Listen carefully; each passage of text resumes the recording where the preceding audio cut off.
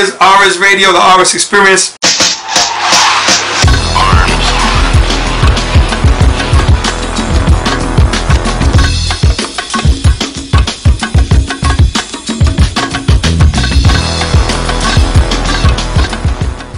Y'all should all get lynched.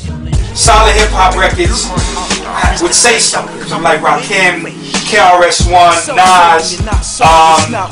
These are some songs with substance. A lot of the records of today lack substance in what they're saying. It's just booty shaking music. So a lot of people will consider that rap. No substance to it. It's like, you know, don't stop getting shot that coochie do the rap. That's old. Okay, so I'm just, you know, I'm trying to extract. You a hip hop fan. Let me see if you I'm a both fan. I'm a fan of the music. You can recite some of that. I'm teaming. No need. Why is everybody always picking on me? They're going to make the same thing. That's my name. That's making. That's the same. What? What are you talking? Absolutely no substance to that. Okay. But that would consider that was it's because you over romanticize your time period.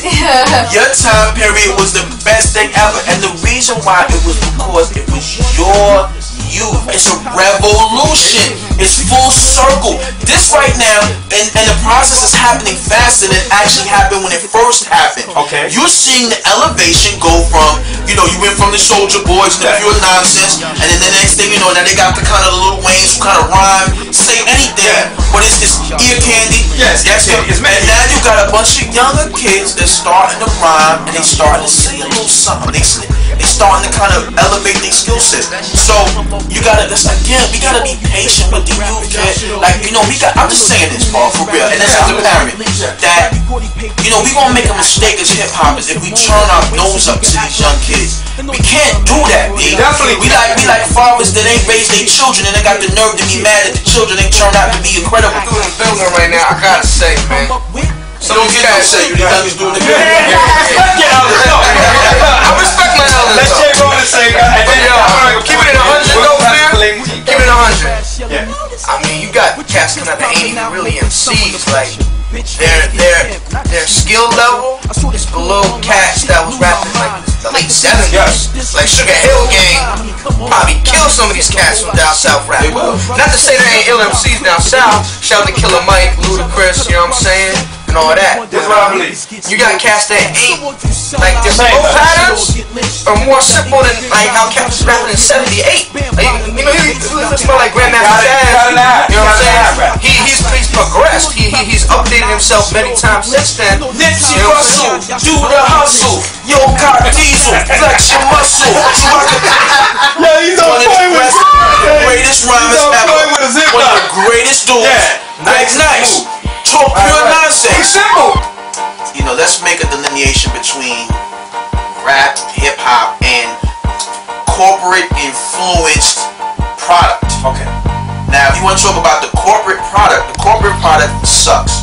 Point blank. We don't even have to have a debate about that. I don't think anybody's going to debate that what the corporations have done, because corporations sell off of basic principles. Yeah. And those basic principles are not applicable to art. Art is organic, art is alive, and if you sell something because you put a snazzy package on it, it's not good. You think the greatest singers ever, right? You didn't see their faces back in the day because there wasn't all that many games. You couldn't get them but so many on TV. Yeah. And then you did see them, you'd be like, ooh, look at, wait a minute, she wasn't such a looker. Yeah. She could sing. You'd be like, oh, get them singing where she hit that first note and something go through your spine. You'd be like, oh, now you got these women that look incredible. These Beyonce's, these Rihanna,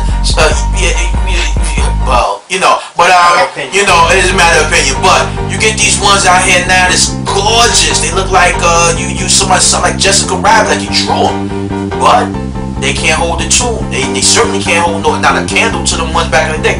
So what happens is when you start selling stuff from the corporate angle, which is pretty, young, stupid, bad boy, these are easy things to sell. They can't sell talent so well though. You dig? Yeah. Talent's hard to sell because, you know, we are, as Americans, are shallow. And it's just the truth. You know what I mean? Just like with Haiti. Everybody's rushing to do a Haiti thing because they know in a month from now, ain't nobody we talking about Haiti, which is gonna take 10 years to rebuild.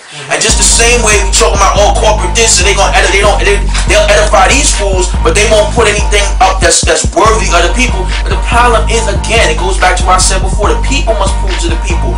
Why is it, yo, listen, you hear my music, like, yo, the song sound alright, you did it, right? But yo, is it my fault that ain't nobody buying them joints they hot? Is it my fault that the fans, there's all these fans that love y'all should all get lynched, all you that do? Is it my fault that, or is it the record label's fault that y'all ain't buying it? Is it the record label fault that the DJs that talk about they love hip-hop, all this and the third, they not playing it because they don't got enough integrity to play music that's worth playing? That's not nobody's fault, but the fans, the DJs, the people that participate in this culture are not doing their diligence. So we can't keep blaming corporations because they're easy to blame. Take ownership yourself. That's why I'm saying take it. That's why I did y'all should all get lynched. Take back your ownership. Take accountability for what you're doing and then fix it. Let me show y'all the difference between niggas and blacks.